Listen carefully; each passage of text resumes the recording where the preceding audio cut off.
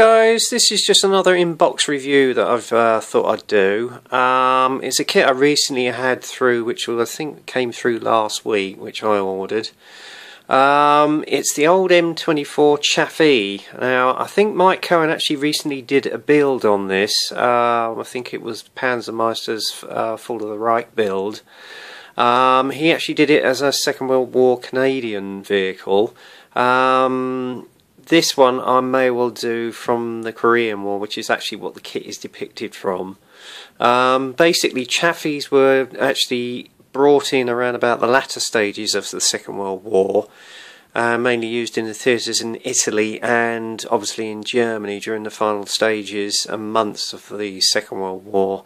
They were basically designed to replace the M8 and M20 Greyhounds, which were having problems up against the already more efficient Panzer brigades, and basically this was introduced with a 76mm gun and ran extremely fast and basically took on the Panzer units at their own level. So yeah, she was a good little tank. Anyway, without further ado, let's get on with the inbox review. As you can see there from the top of the box, you've got the lovely illustration of which is on most box arts of Italeri's kits. The thing about this one is that it comes with a metal barrel and basically track links, which actually improve the quality of the kit, so I'm pleased about that. The kit number on this one, if you're interested in, is 6502. Okay. As you can see, you've got the beautiful illustration on the top of the box. On the side, you've got the colour call outs for two examples that you can do. One which was used in Korea in 51, and the other one which was used in the French Indochina War in 53. So that'd be quite an interesting subject to do. On the other side of the box, you've got the illustration again, and then basically the dimensions of the kit, which is not that big compared to a Sherman. If anything, it's a little smaller. Okay.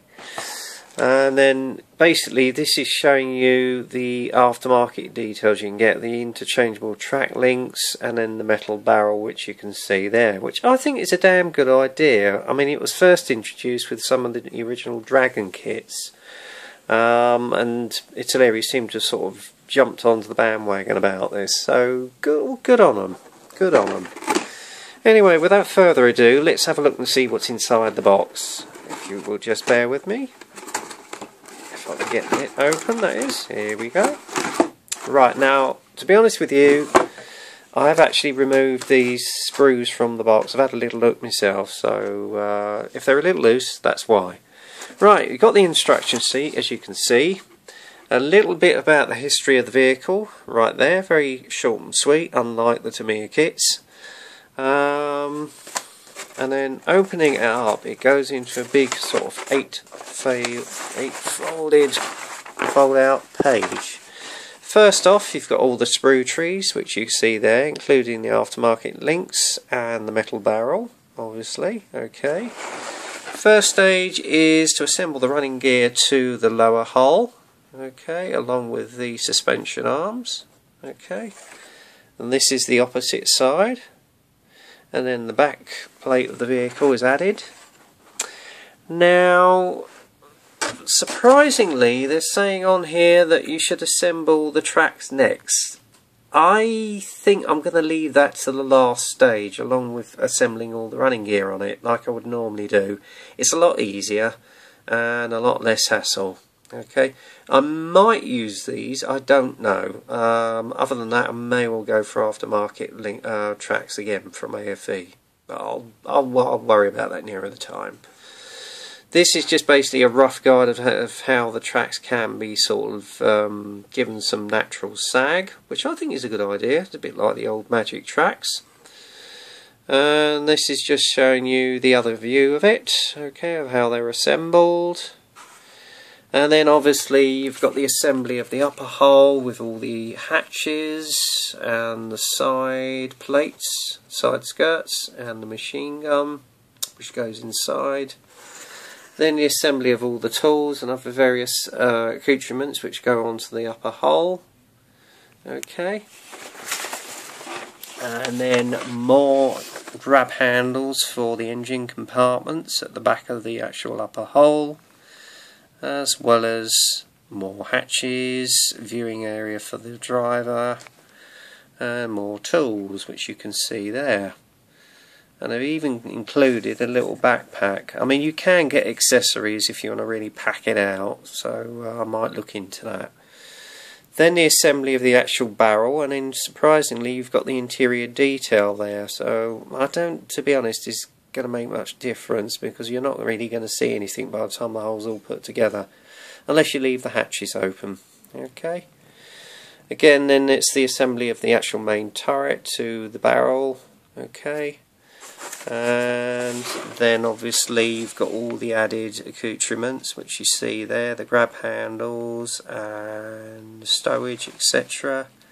You can even make your own whip aerial, which you can use a sprue, but I, as you know well, I've got a loose sprue anyway.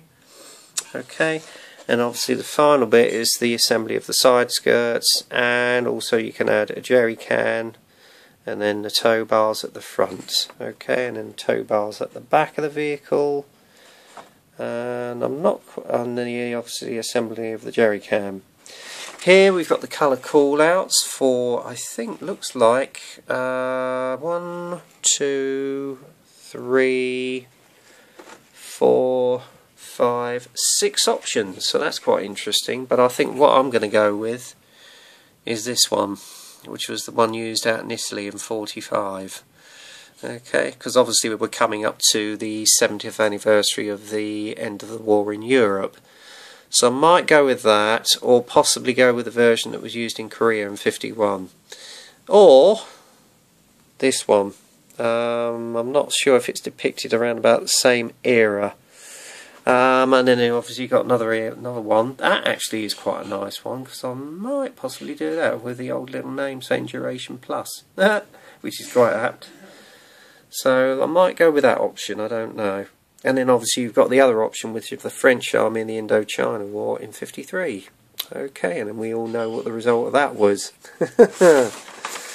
So that's the instruction sheet. If I can get it back together again, let's just pop it over there. And then you also get a little leaflet with some of the products that you get from Italeri, which actually folds out. So you've got the tools that you can get, the modelling tools, liquid cement, and funny enough they do a range of brushes. Whether they're good or not, I don't know. I mean, I've heard some modelers say that they are, and you've also got, if I can get it, excuse me, a little fold out chart of all their new colour range, which you can see here. They're all their acrylic paints, so yeah, might try them out, I don't know. Right, moving on to the main kit. Here's the sprues. You've got 1, 2, 3 sprues for the main part of the kit, and obviously then the tracks. As you can see here, this is the lower part of the hull. As you can see, they've even included the escape hatches underneath. Sorry if it's a bit out of focus. Again, not bad. And then you've even got the weld seams on the bottom, which is a nice little touch. So yeah, sorry if it's a bit out of focus, guys, but that's the hazards of using a mobile phone camera. Let's see if we can move back a bit, you might be able to see. As you can see, they've got even the weld seams on it, so that's a nice touch. And then on the other part of the sprue, you've got the side skirts, the running gear. Not as sharp as to me, admittedly, but there again you can get aftermarket wheels. You've got the jerry can here. Okay. And then obviously the running gear, which you can see here, some of the suspension also. If I bring it out you can actually see it a bit better. It might come out with a good wash on the running gear, I don't know, we'll see. And then on the next sprue you've got the main parts of the actual turret. Again, they've not got a bad lot of detail on there. If I can get it over here and let it focus, sorry guys. No, it's not going to do it for some reason. No. I might use a little bit of Mr. Surfacer on this because I mean you can't see a lot of detail, to be honest. It's not bad. See, and then you've got the main barrel there, which is in 2 halves if you want to use it that way. But I'm going to use the metal barrel because you don't have that horrible seam line. There you go. Not bad, not bad. This is the upper hull. If I can get it to damn well focus. Come on, you devil. I think you get the general idea. Ah, that's a bit better. Here you can see you've got the main grills, which are nicely moulded, and there's a little bit of surface texture on the top there, so that's nice. So that's the main 3 components of the kit, and then obviously you've got the track links here which you can make up individually and give it natural sag. Bit laborious, but well worth it, I should think. And then you've got the set of decals. What they're like I don't know. Most of the former Italeri kits when I made the actual aircraft themselves, they were fairly good. And as you can see, you've got various ones you can do. Eagle Claw, Duration Plus.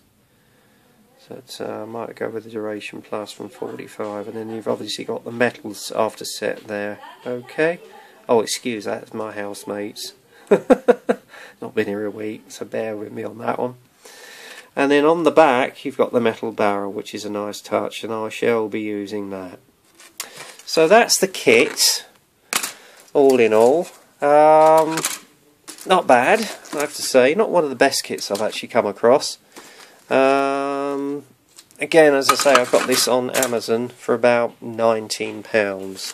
It's not a bad price actually. So yeah, I'm quite looking forward to building this little one. I think Mike Cohen said it is quite a nice, neat little kit. One of his nicest that he did like. I'm certainly looking forward to building it. So if you want to get hold of one, I mean, look it up on Amazon. You can always snap one up. Or eBay possibly. Oh crikey, I can't even get the hole in there. Sorry about this, guys.